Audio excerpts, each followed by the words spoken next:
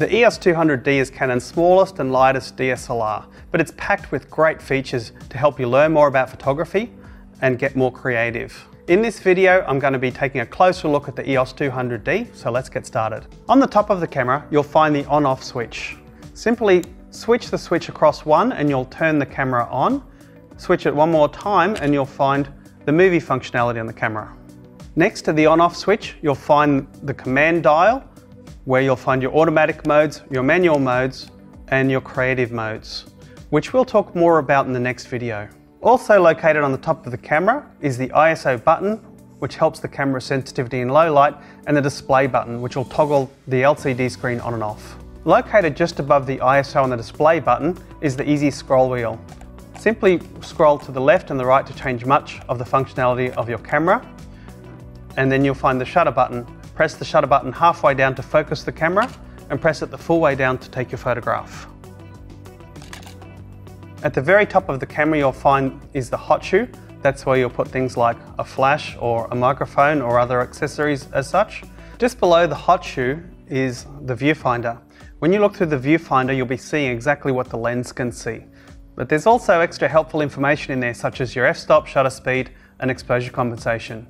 And if that looks a little bit blurry to your eye, you'll also find just above there is the dioptric adjustment. If you wear glasses or have a prescription, just turn the dial to the left and right and look at the information that's in the viewfinder until it's sharp. The 200D also features a built-in flash. This button here will help you enable the flash.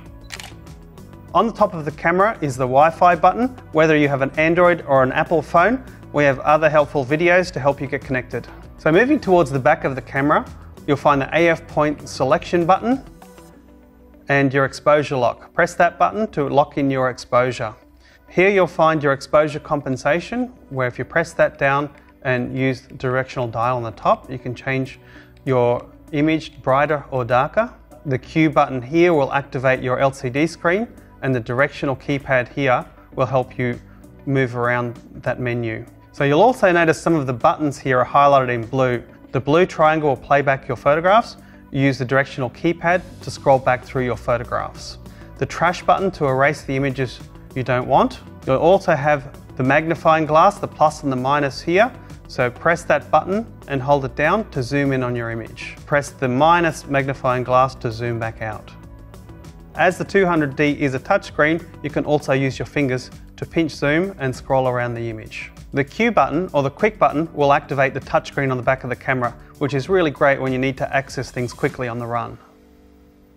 The EOS 200D also features a flip-out LCD screen, which is really great to take photographs of difficult to reach areas, such as shooting up and shooting down, or flip it around to take a selfie too.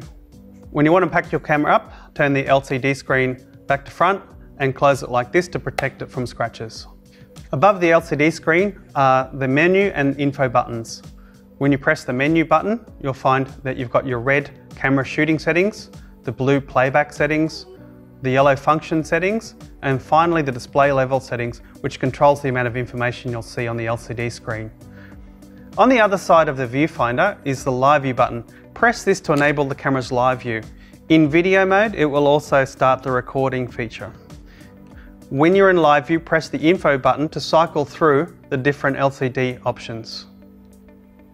When you want to change lenses on the EOS 200D, you'll notice that you've got a button on the side of the camera which you press down and turn the lens in an anti-clockwise manner. It comes away like this.